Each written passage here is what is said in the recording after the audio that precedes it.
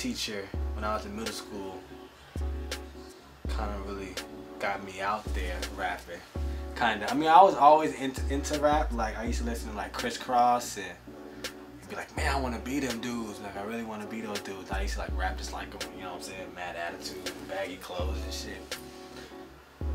But my music teacher, used to hear me rapping in back in class all the time, and it was just like, yo, you wanna perform in one of the assemblies? And I was like, hell yeah, I perform. And I got on stage, and I was like, man, I don't ever want to not be on stage. I want to be on stage fucking ever. That shit was the best feeling in the world. I was like 11. And from then on, I was like, man, I'm gonna rap forever because I don't ever want to not know what it feels like to be on stage. You know what I'm saying? So he kind of gave me that bug that everybody says that they get. You know what I'm saying?